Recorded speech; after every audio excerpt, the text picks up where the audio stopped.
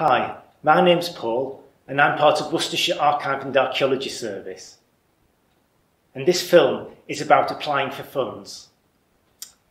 And it goes alongside a toolkit that we've produced that will go into more detail and provide various links and suggestions of where to look. Now, most of us are in need of money to survive, to go forward, and for all sorts of things to keep us going. And that's often in short supply. One way of doing this is to apply for funds, apply to various organisations. Now, we know that this can be daunting, and we've spoken to people who think that, yes, that'd be nice, but I'm not quite sure what I'm doing. So we hope to explain and demystify and hopefully encourage you to have a go. Some people are put off by forms, so sometimes is there anybody who can do it with you? And also you might think, oh, it's for other people, but please don't be put off. One of the first things to think about is, what do you actually want? So before applying for a fund, what would you use it for? Where do you need it? Is it for day-to-day things? Is it for a particular project, for the building? Have a think about what it is, what you would need, how much money you'd need, so that when an opportunity comes along, you have that information to hand. There are all sorts of different funding sources. The National Lottery Heritage Fund is one of the main ones that people in heritage think of, but there are other ones. There's Arts Council and various other arts funding. There may be local charities, grant-making bodies. Sometimes various organisations such as Seven Waste are required to provide local funding that people can apply for. Local county council members sometimes have a local community fund, or that might be crowdfunding. Think about who these funders are and whether you're eligible, because different ones have different criteria. And also think, what do they want? And you're matching what they want with your own aims, and hopefully you can get a nice match and you're applying for funding for things that they want to fund. Just check about eligibility and also key application dates and decision times, so that you're not rushed doing a last minute one or suddenly realise that the deadline's passed. But also, if you need money for a certain amount of time, that you know when they're going to be making their decision and potentially when money might be coming to you if successful. So at some stage, you need to write an application, whether it is on a paper form or online. Firstly, don't worry. We know that it can be daunting, but please don't worry. Almost all applications, they're wanting people to apply. Take your time and go through it step by step. What do they want? Do it together with somebody else if you can. Or see whether there's somebody that you know, either one of your existing members of staff, volunteers, or somebody else that you know who may have done this before and is willing to go through it with you.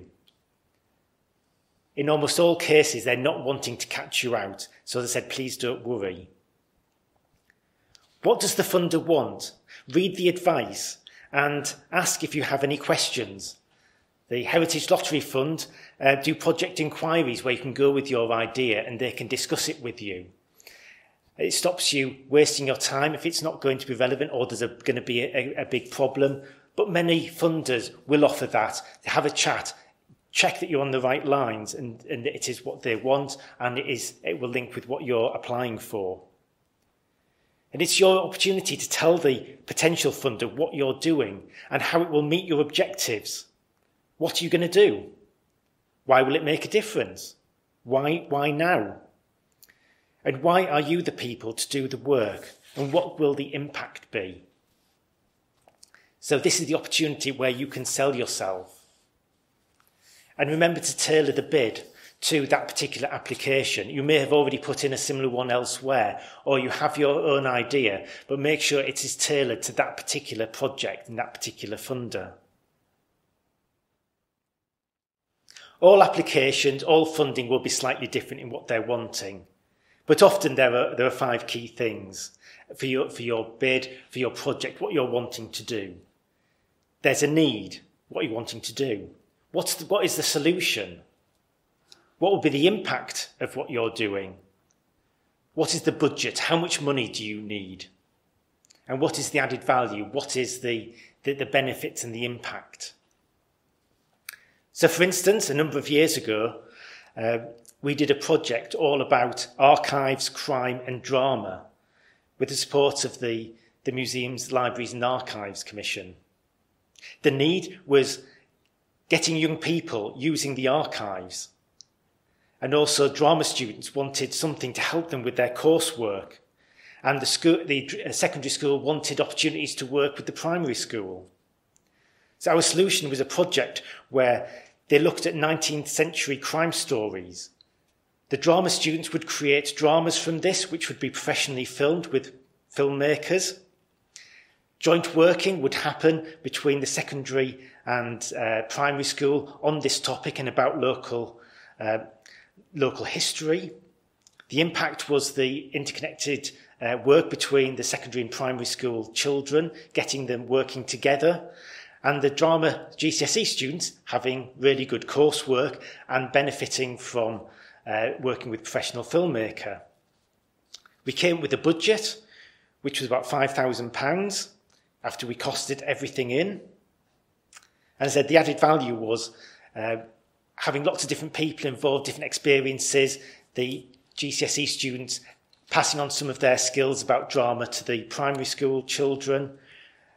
We got the experts in to help the students know how to make films, and the Youth Offending Service came to talk to the children about crime and the different attitudes to it and the different punishments and how that's changed over time.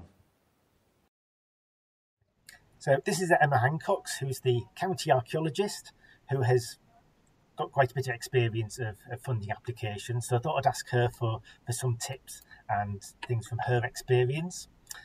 So Emma, what experience do you have of funding applications? Well, yeah, I've been involved in quite a few over the years, from sort of minor supporting roles, just helping local groups or helping people like the Young Archaeologists Club to sort of realise their aims and objectives, to actually developing and managing one or two heritage lottery funded projects and other funded projects as well. The biggest of which was, I think, Ice Age, which was all told, including all the other grants and the time in kind and everything, was probably approaching somewhere sort of £200,000 sort of type of grant. And that was a huge project with a huge number of partners, and that was a really quite a challenging project to deliver. What was it like the first few times you had to apply for funding and fill in forms? So it was a little bit daunting to start with, because you feel like there's an awful lot of information that they're asking for, and you're not entirely sure what people are actually asking for, what do they actually need. But actually, when you kind of get into it, it's quite easy, really, when you start thinking about it from the funder's perspective. You know, how are they going to choose what to fund? It becomes quite easy quite quickly, and there's always loads of people to ask. Yeah. So I think the first thing that you really need to do before you even start thinking about funding is thinking about what you want to achieve. What are your objectives? Who do you want to involve? What do they want to get out of it? And what do you want the outcomes to be? And then once you've clearly set what you want, then you look for your funders and see how what you want to achieve fits in with them and their ideas. I think that's a much better way around to doing it than thinking, oh, we'll apply to HLF, say, or with National Heritage Lottery, and then trying to fit into their starting with their objectives and then fitting your project around it. It's easier if you start with what you want, because then you have a really clear idea and then you fit it into them. And you can take advantage of all the pre-application advice. Most funding bodies will give you advice before you apply, so that, because they want to give the money out, that's what they're there for. So they want to know who to give the money, they want to know that you are ticking their boxes, and they'll help you as much as they possibly can, because they want you to be successful. And also looking at other projects that funders have funded. So that will give you not just an idea of what the potential funding body likes to fund, but it can also give you ideas about how to achieve your outcomes, because you can see how other people have done things and think that would be absolutely perfect for us. Use that kind of model. And the other thing is talk to everybody you possibly can right at that early stage. So if you see an example of another local group who've done something that's very similar to what you want to do, phone them up. Go on find their website, send them an email, give them a call, because they'll pretty much always want to tell you what they did, how it went, what worked, what didn't work. They might give you some ideas around things that they really hadn't thought of at the start, and then they realize they really wish they put more money into that because that actually worked really, really well. Or they might say, we didn't think about this money that we'd need for this, and then we had to rejig our project because this money was needed. So it's a really good idea to talk to everybody you possibly can, and also to get costs for everything. Even if things that you don't think you might want, just try and get costs on everything from everybody, because you'll then be able to narrow down what you're going to fund it on. But don't make assumptions either about what things will cost, because you might think, oh well, we'll do this and that'll cost that. And then when you actually get into it, the other side of the project funding, you realize that there's a couple of other things associated with that you need that you didn't cost in for. And the one thing, I think, if I could say one thing about projects like this that is always essential, and everybody always says it, but it's absolutely true, is communicating and managing expectations throughout the lifetime of the project. Because every project that I've been involved in where parts of it haven't gone as well as they should have done, and every project I've seen elsewhere that hasn't gone as well as it should have done, the core reason behind that in one way or another is not communicating properly or not managing expectations. So you deliver exactly what you said you were going to deliver, but other people thought you were going to deliver something else. So they see it as a failure when in fact you've delivered exactly what you said you were going to deliver, because they hadn't quite understood what was coming their way. So I think those two things throughout, right, and it's really critical right at the start when you're getting everything sorted and you're getting your money in place and you're talking to your funding bodies and you're talking to the public and the community about what they want. But it is critical throughout the project as well to maintain that communication and manage those expectations right through from the start to the finish. Thank you very much, Emma. The National Lottery Heritage Fund have a number of key things that they look at when they're assessing bids, and even if you're applying for different funding, it's useful to have a think about these. Now, they do quite large projects, so some of them may be a lot bigger than what you may be applying for, but it's always useful looking at those. And I'll go into a bit more detail in the toolkit. I've only got a little bit of time now, but one of the things they look at is quality. Now, please don't be put off by that. I'm sure you all do things to the best of your ability, and that's mainly what HLF are wanting to know about, that it's going to be a good product. And so you're just explaining what the output's going to be, what it's going to be like, and assuring them that it's going to be good, which I'm sure it would be. They look at public engagement and impact. They need to know that the public is going to benefit, the public is going to know, and it's not just, we're giving you this money to do this little thing in this corner and nobody will know about. Quite a few projects fall down on public engagement because they think, oh yes, this project, everybody knows that it's important maybe to save this building, and they forget about this. Lots of the funders will be thinking, who's going to benefit, who's going to know about this, who's going to be involved. With the finance, make sure you've costed everything. How much money do you need? And make sure that you include everything, but only what you absolutely need. So cost everything, what you need to do, and also what can you provide in kind? Is there any money that you can put towards, which some people want? And also volunteer hours. Quite a few organisations will say, well, volunteer hours can be costed into it as in-kind contributions. For management, who's going to be looking after it? Particularly important if it's a very big project. Is it going to be a committee? Does everybody know their role? Is it going to be one person? And are there plans if somebody left and moved on? A timeline. Have you planned it out? Is it realistic? What needs to happen when? And just showing that you've thought about this, that you've sat down and know what you want to happen when, and it is realistic. A legacy, what's going to happen at the end? So at the end of this money, is it all going to be forgotten about? Or a year's time, 5 years' time, 10 years' time, Will there still be something carrying on? Will you still be able to use what they have funded? And also provide evidence of who you are, what you do, your track record, how many people come to you, things like that. Make sure that you sell yourself in any bid that you put in. This amazing montage was produced as part of a project Moving to the City, which we did recently. It was funded, about £9,000, from the Arts Council England. So it's not just Heritage Lottery, there's all sorts of different funding, and arts is one place that you might want to investigate. We wanted to work with the local community, particularly black minority ethnic community, and we worked with an artist who was very keen on helping people explore their heritage and also using photography as a means of engaging people.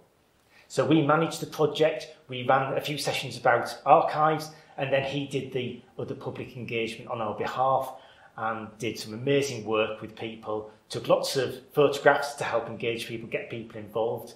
And as a result, we had a display and some large portraits, which were collages made up of thousands of other portraits that he made as part of the project.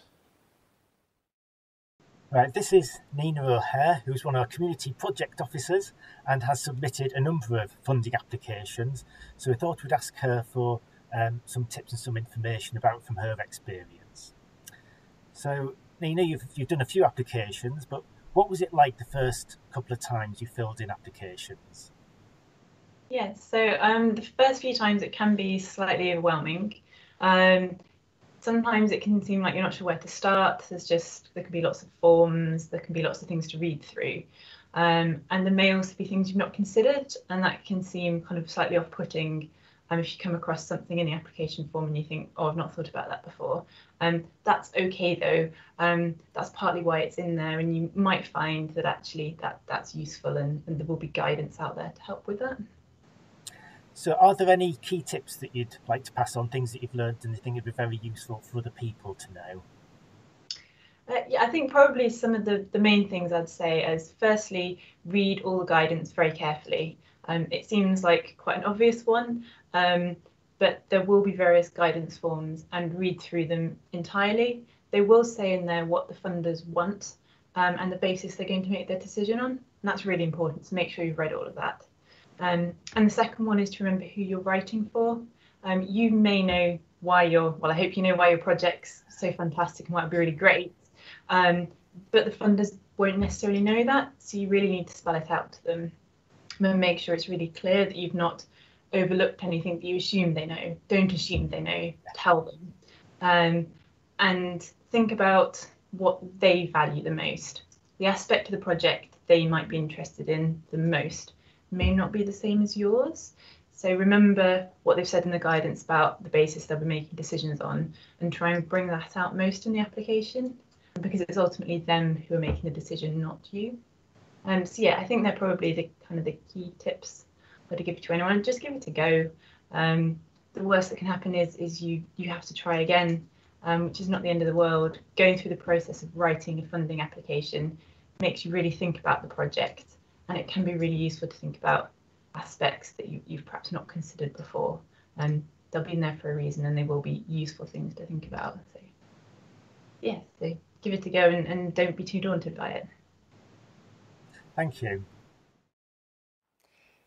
So a few, I suppose, confessions about mistakes that either we've made or other people have done, just to try to reassure you and think it happens to everyone, and just a few things to bear in mind. One is that you might find out after applying that you weren't eligible. Just double check any guidelines just to make sure that you can apply for the funding. One big one is that we know people who've assumed that their need was obvious.